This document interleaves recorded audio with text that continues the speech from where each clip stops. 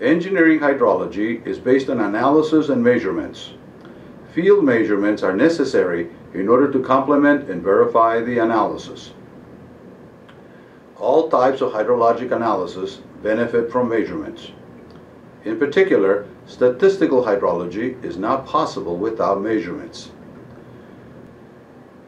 Precipitation is measured with rain gauges. A rain gauge is an instrument that captures precipitation and measures its accumulated volume during a certain period. The precipitation depth is the accumulated volume divided by the collection area of the gauge. Rain gauges can be of the non-recording or recording type. In a non-recording rain gauge, rain is caught in the collector and funneled to a measuring tube of area equal to 1/10 of that of the collection element. Recording rain gauges can be of three types: tipping bucket, weighing gauge, and float chamber gauge. A series of rain gauges constitutes the rain gauge network. Sampling errors increase with rainfall depth. Sampling errors decrease with network density, storm duration, and catchment area. The error variability of precipitation is likely to be less than the error variability in rainfall runoff model calibration. Precipitation and related climatic data are measured in real time and transmitted to data processing centers with the aid of telemetry. The National Weather Service operates a Doppler radar system to measure the temporal and spatial variability of precipitation across the United States.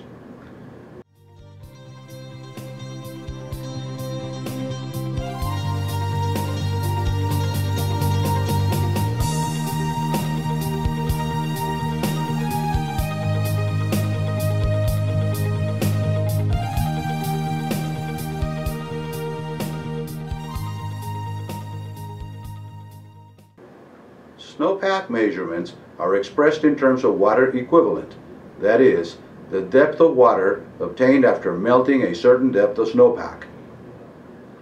Water equivalent data are useful in water yield forecasts. To determine water equivalent, snowpack must be measured at several points. A snowboard is placed on the ground to permit the accumulation of snow over it. An inverted cylinder is used to isolate a core of the new snow. Replacing the snowboard so that it is ready to receive fresh snow allows the accumulated total snowfall to be known. Snow density is the ratio of the volume of snowmelt to the initial volume of the sample. Snowpack measurements and known snow densities are used to determine the water equivalent of the snowpack. The Mount Rose sampler is commonly used in the United States. Snow courses are selected with the objective of obtaining representative data from a given area. Snow courses are positioned so that they are representative not only of snowfall, but also of snowmelt. 5 snow course sample points are usually adequate for well-positioned snow courses with a minimum of irregularities caused by drifting or wind erosion. The catchment equivalent is based on point values from several snow courses. Elevation is important in converting point values into catchment water equivalent. A snow chart is a plot showing the variation of water equivalent with elevation. This chart is used together with the catchment's hypsometric curve to determine the catchment's water equivalent. The catchment's elevation difference is divided into several equal increments. For each increment of elevation, a sub-area is obtained from the hypsometric curve. For each increment of elevation, a water equivalent is obtained from the snow chart. The catchment water equivalent is obtained by weighing the individual water equivalents in proportion to their respective sub-areas.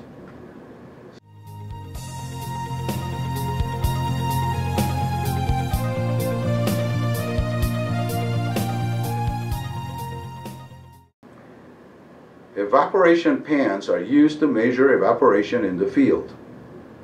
The pan evaporation measurement differs from the actual evaporation due to the effect of local conditions. The pan measurement is greater than the actual evaporation in the lake or reservoir.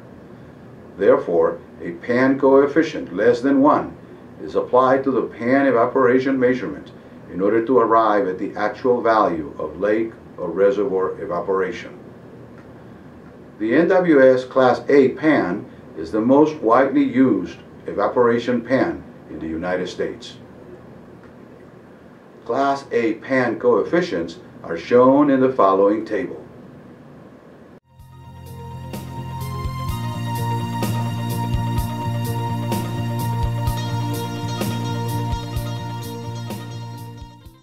The spatial variability of evaporation does not appear to be as large as that of precipitation. A density of 1 station per 5,000 square kilometers may be sufficient. Evapotranspirometers measure potential evapotranspiration. An evapotranspirometer consists of a central tank and at least 2 other watertight soil tanks. During one time period, the difference between the amount of water input to the soil tanks and the amount of water accumulated in the respective collecting can is the water lost to evapotranspiration. Proper allowance must be made for possible changes in moisture storage in the soil tanks. Lysimeters measure actual evapotranspiration. Actual evapotranspiration is much more difficult to measure than potential evapotranspiration.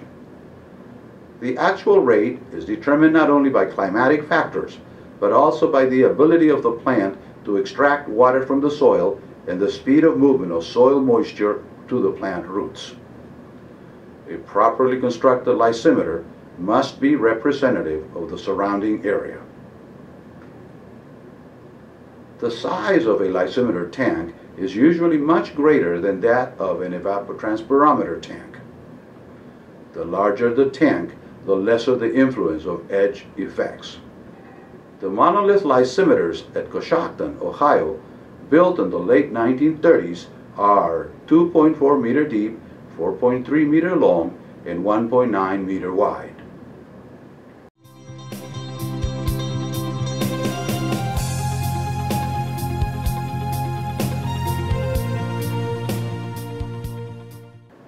Infiltration rates vary greatly in both time and space. Infiltration rates are determined either by the use of infiltrometers or by the analysis of rainfall runoff data. Infiltrometers are instruments designed to measure the rate at which water is absorbed by the soil surface enclosed within a small, clearly defined area. There are 2 types. 1. Flooding infiltrometer, and 2. Sprinkler infiltrometer. A flooding infiltrometer consists of 2 concentric metal rings inserted at a distance of 2 to 5 centimeters into the ground. To prevent the water from spreading laterally below the ground surface, the same head of water is maintained inside and outside the inner ring. The infiltration rate measured with a flooding infiltrometer is different than the actual infiltration rate. Head differences between inner and annular spaces are likely to cause divergence. Moreover, the flooding method is usually not representative of actual field conditions. A large number of tests are required to assess the spatial variability of infiltration. The sprinkler infiltrometer applies a simulated rainfall condition to a small plot using sprinklers. The simulated rainfall is continued as long as necessary to attain an equilibrium runoff condition at the plot outlet. The infiltration rate is calculated as the difference between the constant rainfall rate and the constant runoff rate, expressed in the same units. Due to the spatial and temporal variability of infiltration, field measurements can provide qualitative information best suited for comparative studies. Actual field conditions are more likely to be obtained from methods based on rainfall runoff analysis. The use of rainfall runoff data to determine infiltration rates is an extension of the sprinkler infiltration technique. For a storm with a single runoff peak, the procedure resembles the calculation of a phi index. The rainfall hydrograph is integrated to calculate the total rainfall volume. The runoff hydrograph is integrated to calculate the total runoff volume. The difference between rainfall and runoff volumes is the infiltrated volume. The infiltrated depth is the infiltrated volume divided by the catchment area. The average infiltration rate is equal to the infiltrated depth divided by the rainfall duration. For large basins, the time elapsed between rainfall and runoff may be so great that it may be practically impossible to determine the amount of runoff produced by a storm event within a reasonable length of time. In practice, this limits infiltration analysis based on rainfall runoff data to small and mid-sized catchments for which long-term storage is negligible.